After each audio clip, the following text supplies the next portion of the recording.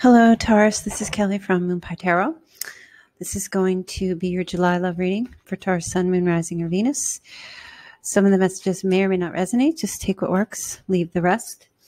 If you would like to get a personal reading from me, check the description box below. It has all of the links. And if you would like to reach out to me on the Instant Go app, it is now available for Android. Okay, so just look for it in your Google Play Store. And the link to my profile on Instago is in the description box below. Okay, Taurus, so I've already pulled your cards. And I'm going to pull some clarifiers on the major arcana. And let's take a look and see first what your romance angel love message is. Taurus, Taurus, Taurus, Taurus. Okay. Healing family issues. Your love life benefits as you forgive your parents. So this energy is swirling around you right now, okay? And the people that you are connected to. Somebody is healing perhaps a family situation, or healing a relationship, or healing, trying to forgive parents, something that happened with parents. So there's a position, an energy from the past here where high value was placed on something, perhaps a person or a relationship. Okay, could have been somebody was placing someone on a pedestal or had placed someone on a pedestal. If you're female watching this could have been a male who a bit muscular, upper arm, not so much in the legs, but fit, youthful type of energy. Could have been an earth sign, or just someone who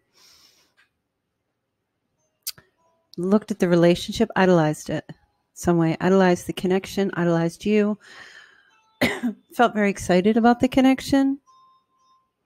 And it really, I just feel like, was all that that person could see. Okay. Couldn't see anything else that was going on around them. They may have been in a place of offering like a gift or a ring, or just placing high value or showing high value. I'm feeling like that youthful, excited energy. Sorry if you can hear the rain. We have a huge storm rolling through. So maybe that's significant of something. Okay. So I do feel like that energy was playing out in the past. Maybe it was a love connection or something, somebody idolizing money or putting money in front, or was excited about having a connection where there could be building, like building done in this connection. Okay. Current energy is Temperance. This is Sagittarius energy. Okay. So not necessarily Sagittarius, but it could be for some. We also have Libra, Scorpio, and air energy. Okay. So what I want to say here about this is that divine timing is working within this connection. Okay. There's an element of peace, harmony. And I feel that somebody is struggling to have communication. Okay. It's a challenge to communicate. And I feel like it's because the universe is putting together all of the elements and ingredients needed to bring back the Two of Cups energy into this connection. And with this Queen of Swords energy, I feel it's like there's a desire for communication, a desire to work things out, a desire to overcome issues, to actually talk. But universe, God, Spirit's not allowing that to happen right now. Because the timing is off. Okay. And it may have something to do with needing to heal some past issues. Okay. Bringing harmony into all relationships, all around, all connected. Or healing family things, healing issues with children. Excuse me, healing issues with parents. All right. What's driving this reading is celebration, to have a reunion, reconciliation, happiness, joyousness, a desire to be out socializing with others. There are sisters in this situation as well. A desire to enjoy as many joyous joyous events as possible, to go out and, celebrate with others. And the 3 represents communication. So there's a desire maybe to communicate on social media with other people, or to be more active in connections with others. Well, maybe perhaps if you're male or female, more connections with other females, but in a not in a romantic way, but more of like a friendly way. Okay. Now, what's crowning the reading is the 3 of Swords. So somebody definitely is feeling the pain of heartbreak. It's on their mind still. They haven't fully healed from this, either you or this person. There is an energy of maybe there was a third party involved in the situation, or a disagreement. Some of you want to repair arguments and come back into union with 2 other people or 3 other people, with friends and family. And again, healing some type of family issue, healing a love relationship. Okay, some of you may have felt like someone you were connected to had way too many, if you're female or whichever, had way too many females around them. Okay, and that was heartbreaking to some degree. Maybe there was communication about that, and that communication, or that maybe argument, or whatever it was, involvement of other people, is still clear and present in the mind. It's still weighing heavily on the mind. But going forward, we have justice. So I feel like things are going to actually work out. Now, usually justice represents a verdict, balance, favor. Not always, but it's more or less an energy of it may not be what you want, but it will be what you need. Okay, so let me clarify the Justice card just to see.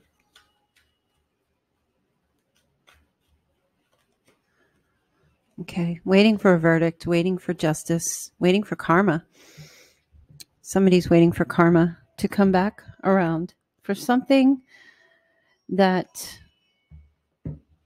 was hurtful, or something that was done. Because I do feel somebody put out good energy into a situation. In other words, their intentions were good, but it may not have been received well. We have 3, 3, and 3. All of this has a lot to do with communications. Okay. And I feel like there may have been miscommunication as well. I feel like a situation that has occurred is all based on a miscommunication, or things being taken out of context, or words being said that were misunderstood, or somebody saying something that was very hurtful, but they did not mean it to go that way, or they did not mean to say certain things.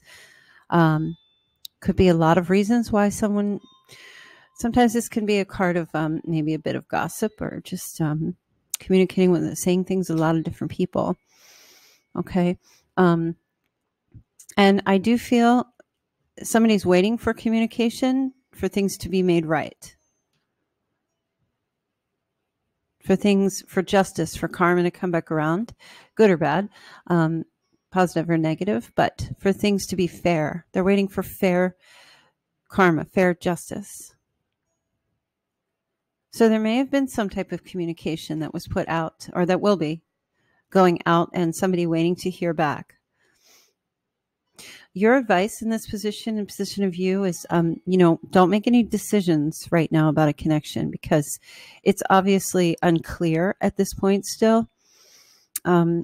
it's just as if everything else is pretty clear. Everything else, there's clarity on about what the other options are or what to do in particular situations. But this one particular situation, there's a lack of knowing. This can be with that little ghost there. There's an energy of somebody may have been ghosting you and are not being clear with you and leaving you guessing. Okay, so in that case, the advice is not to commit to anything yet until you receive clarity about some type of communication or a situation, not to make any decisions yet, because you will not really know what to do. You have to wait for clear evidence of facts or of what I'm hearing what comes around goes around. And until that happens, I feel like you're not able to do anything.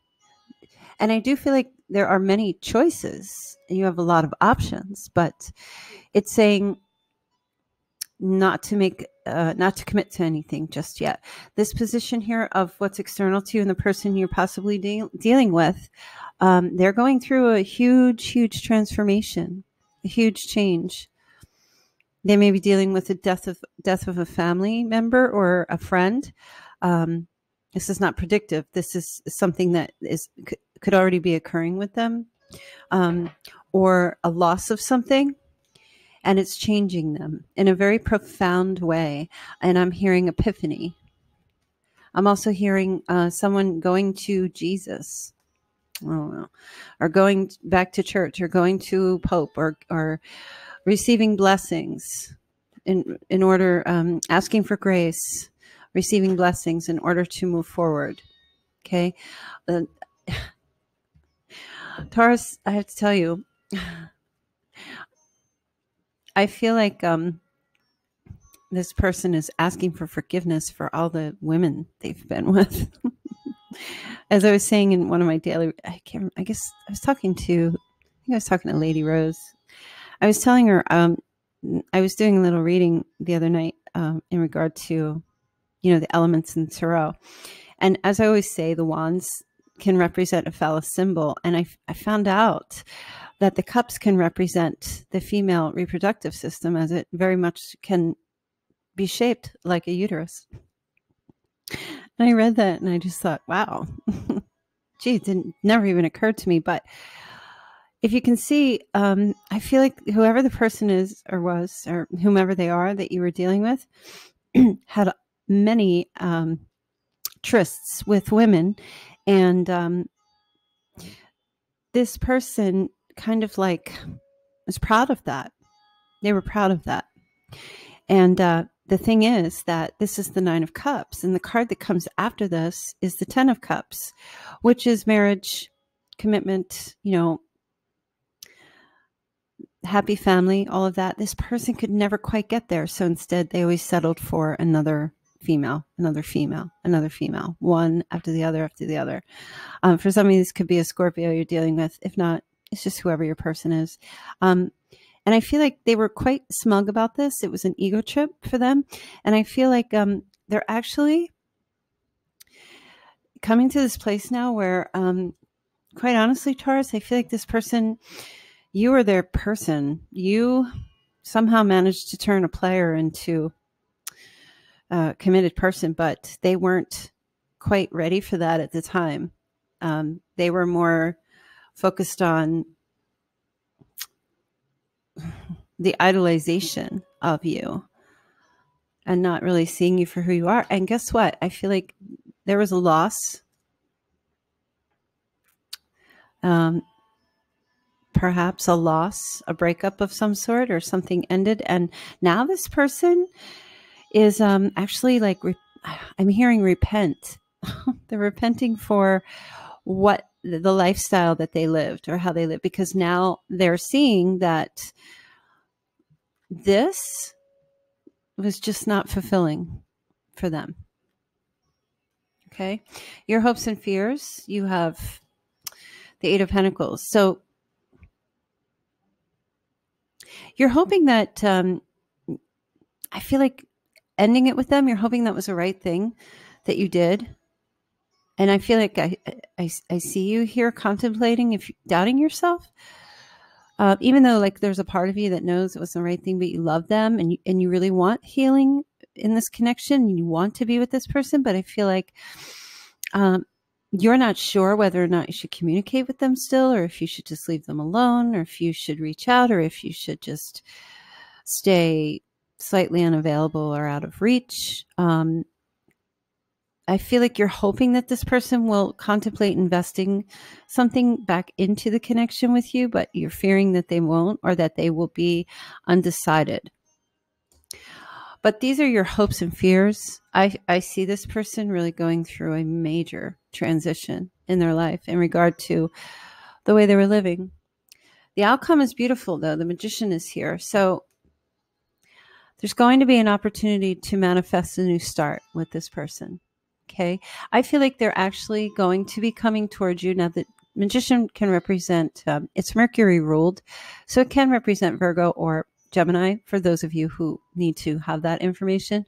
Otherwise, I feel like this person is actually going to put all of their cards on the table now. Whatever they've been carrying around, the baggage for throughout the years, or whatever their issues were,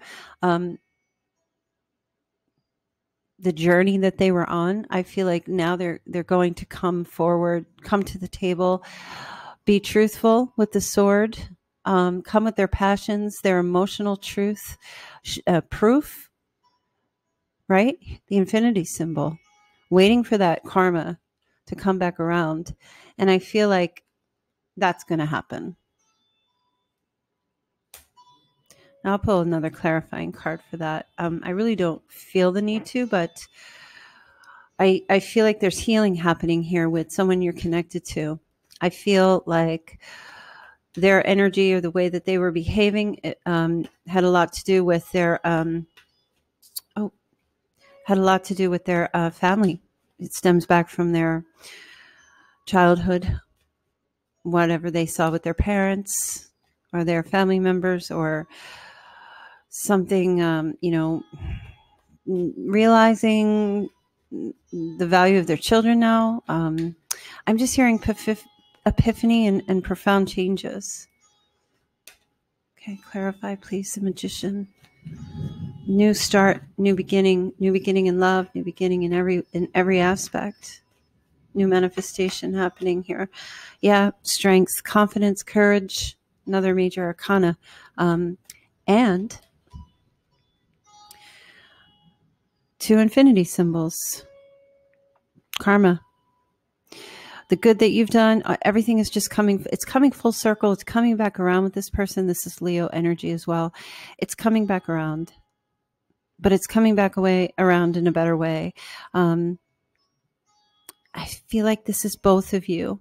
One person manifesting a new start and the other person forgiving, because there is profound change. And it's not just words. It's not just, oh, I realized I made a mistake or what have you. It's like words with proof backed up because of healing. Now, listen, this energy, could be happening at the end of July, but it could be at any time. It doesn't have to be July. So if July comes and goes and none of this energy plays out, well, if it happens in October, you're going to remember this reading. Okay. I'm just putting July because I have to upload for every month, but just remember the energy is fluid, so it can happen at any time. For some of you, it could be July through August that things will begin to start showing. So let me pull a card from the Lover's Oracle. Oh, this just fell out. Okay. Sacred union, honor and treasure your relationship, for it is truly sacred. Yeah, so rough patch for sure. Some hard lessons being learned. I don't feel like it's you. It's more so maybe you were influenced by things, or by this person, but it's more so their transformation, their change. They realizing that this truly is a sacred union. They valued it in the beginning, but in a very immature way, not as a not even as a knight, more in a very youthful way, immaturity, like an 18-year-old, you know,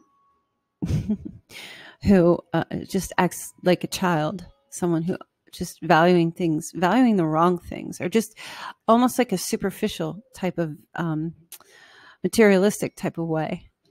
Yeah, I feel like they're going through a major change. I like your reading, Taurus. I hope that this plays out for you, because I do feel like you both do truly love each other, but there was only so much that you were willing to deal with. I feel you're really just in this place of trying to live and enjoy your life, and in the background, you're just hoping this person does really make major transition and changes and strides, and that they do value this relationship and love. And I do feel like that is playing out here. So Taurus, I'm going to leave your reading here for you. Thank you for watching. I hope you enjoyed it. And again, if you would like to get a reading from me, links are in the description box below. And if you are an Android user, one more time, you can download in your Google Play Store the Instant Go app and reach me there. And also join me for the daily live readings and the weekend readings. I also do questions in there. All right. Thank you. Please remember to like, share, and subscribe if you're new. I truly appreciate that, and welcome.